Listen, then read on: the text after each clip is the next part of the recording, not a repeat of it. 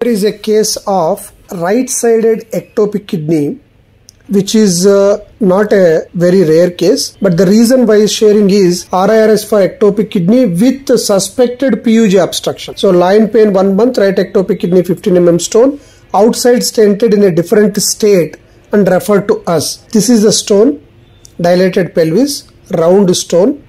This is a dilated pelvis, ectopic kidney. When anteriorly, this is the doubtful PUJ. So in such cases, if the already patient is on stent, we cannot do DTPS scan or nuclear scan, and we have dependent on RGP. We have shown a mild narrowing, but the contrast freely glowing. So we went under suspicion. We don't want to raise the pressure.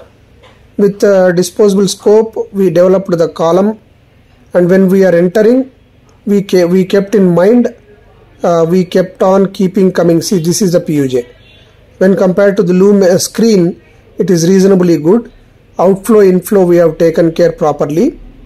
The reason, another second reason why we want to show is, we have used very low energy, low frequency, so that in a partially obstructed 43 years old patient, we don't anticipate pyeloplasty, or we may anticipate pyeloplasty later on.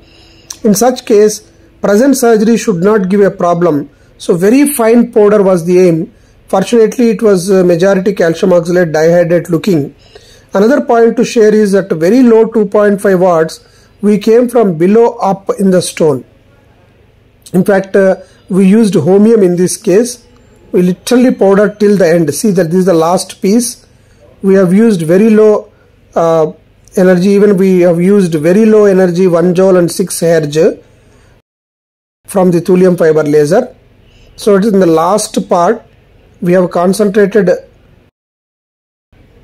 so much that last piece is also broken into the finest. See, this is the last piece. The problem is your eye vision, your eye focus on the stone should be very high. Attempting basketing also not done in this case, and till the last level we have broken it into with 6 watts in thulium fiber laser and 2.5 watts in homium laser. 6 watts is too low energy. See, this is the last piece. Still I am trying to break into 2 pieces, and in fact I washed the kidney. All the fragments have come out through. This is the PUJ appearing region, quite spacious. 40 years the patient did not have any problem. So not high riding also, low dependent drainage only. See, everything is washed. Everything is washed, spending 5 minutes of time.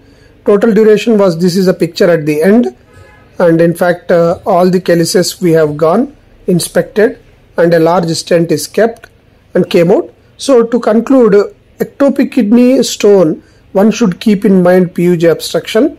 If any suspicion is there, if you are not addressing PUJ because of the wide opening, then small powder should be the aim. In these cases, avoid popcorn because jumping of the fragments in different calyces difficult to be drained in ectopic kidney. Thank you.